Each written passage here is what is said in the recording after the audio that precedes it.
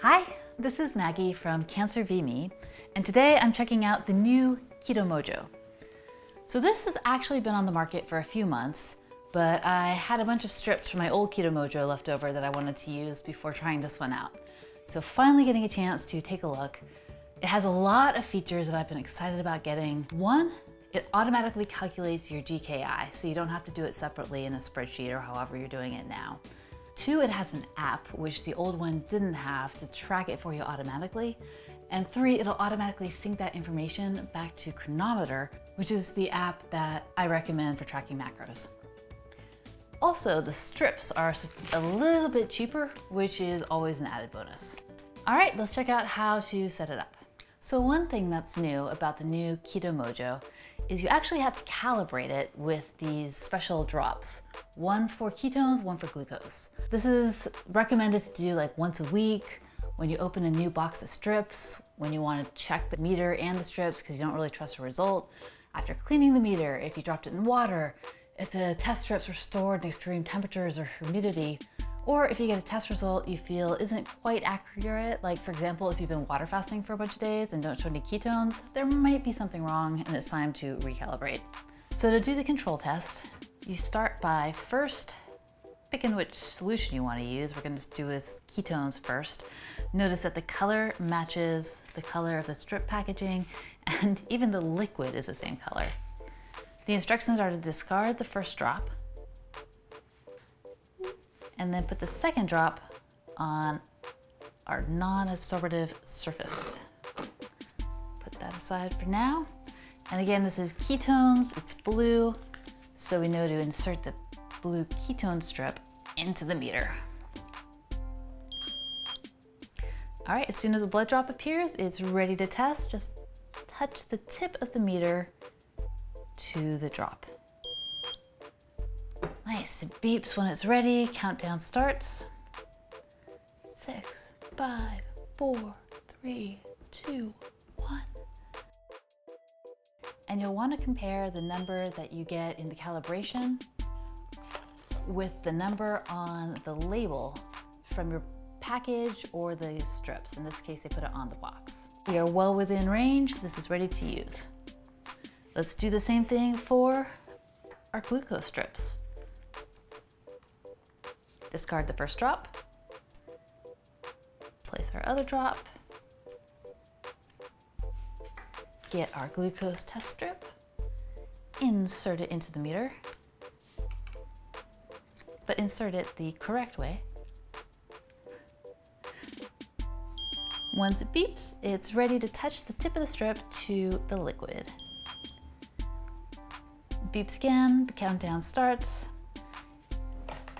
And once again, we'll compare the number that appears here in the control range that's given on the box of the packaging. All right, we're ready to go and test our actual numbers. All right, so obviously the first step of testing your blood glucose and blood ketones is taking your blood drop. So here you use the provided lancet. When you get it, it won't be filled. You take the lancet tip, take off the safety cap, and insert it into the little white area of your lancet. Carefully close it back up, rotate to click to close, and then you can adjust the depth of your prick by turning, I believe it's the top white cap. So you can see the numbers. I need to go with a really deep prick because I have been doing this for several years and I'll have lots of calluses. But if you have sensitive skin, start with a much lower prick first. Charge it by pulling on the bottom and then place it on your favorite finger or least favorite finger and press the button for just a little stabby stabby. Get a good blood drop here. I only want to use one. From there, we're going to test our blood ketones. This is the blue bag. It's so simple. You just insert the strip into the new Keto Mojo, wait for it to charge. When you see the blood drop, it's ready to go, and you touch the tip of the strip to your blood drop. You're in real life. Sorry, my finger's a bloody mess. It's a 10-second countdown.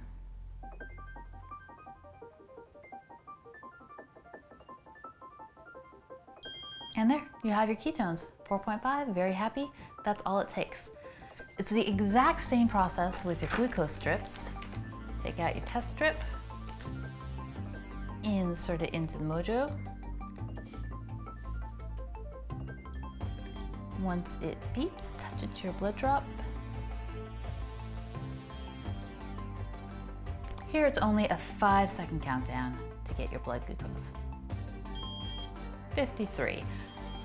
Mine's a little bit low, but that really helps me with my deep therapeutic ketosis. Notice that it's beeping because it thinks I'm hypoglycemic. It doesn't know I have these raging ketones powering me. All right, so we've got the glucose, we've got the ketones. Next would be to see how it calculates the GKI for us. Right now, I'm super excited about checking out the app for this. When you first load it up,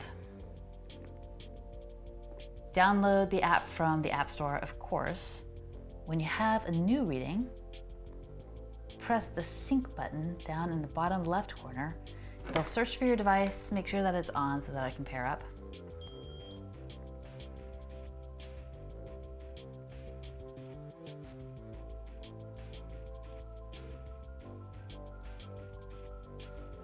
All right, 4 readings imported for me.